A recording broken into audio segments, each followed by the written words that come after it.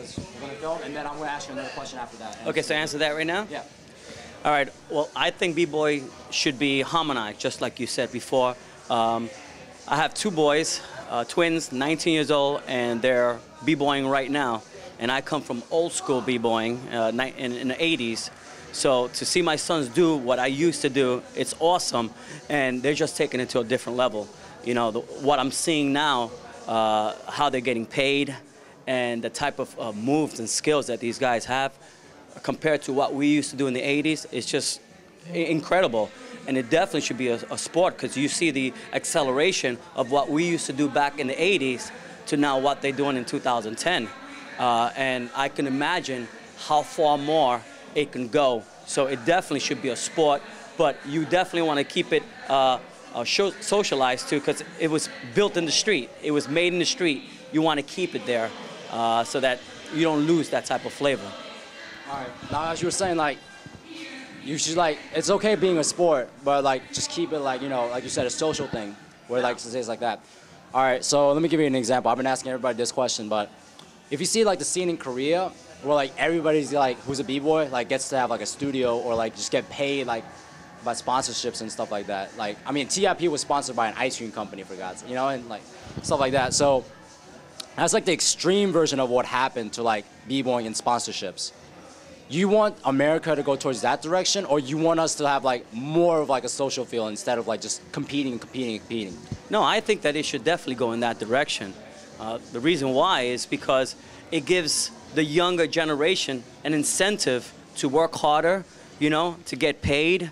You know, my boys, they love doing this. They practice 6 days a week, and if they can do 7, they'll do 7.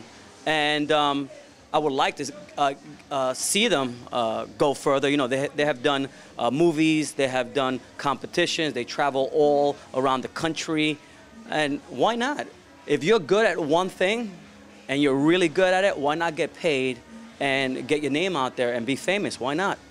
Okay. Now, you said, like, get paid and get famous. Now, like in the 80s, you said you started from the, you were from the 80s, right? So, Young City B-Boys, right? Young City. Young Cities. Now,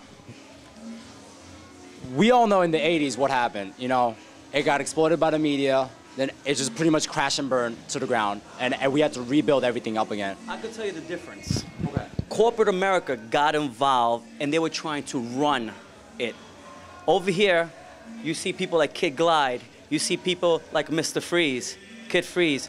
Those are people that have come from the 80s, and people that are doing it now, that are now pushing the sport forward.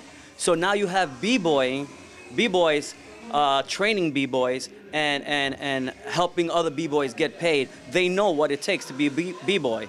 Before it was a corporation, now the same b-boys are the ones that are putting out the money and making the money, so why not? So you're basically saying that as long as the b-boys is, like, in charge of, like, b-boying itself, then it's going to be okay down the line. Of course, of course. So what about 10, 20, and, like, 150 years from now, when, like, this gets even bigger, as we feel like it will be? Like, you think it'll stay this direction, or you think it'll, like, veer off and become something totally different? Well, that depends with the younger generation. You see, like a person like Kid Glide, and I know he's smart, I've worked with him at jams that I have thrown myself, is that he is not only a b-boy, but he's business-minded. So now what he's going to do now, he's going to take it to the next level, and he's not going to let the corporations just come and take over. He's going to be working with the corporation and saying, okay, this is my terms, this is what we make, and this is what we have to give them for breaking. And he has gotten a lot of commercials and a lot of shows for my kids, and they got paid from that, so why not? All right. Thank you for your time. One more thing, just can you just, like, say your name one more time and then say your boys' names, just so, like, just put it out there real quick? All right. And Julio Pacheco from 5 Crew Dynasty, and my boys Anthony and Julian. All right. The twins, they know it. All right, the twins. All right, as y'all see that. Thank you.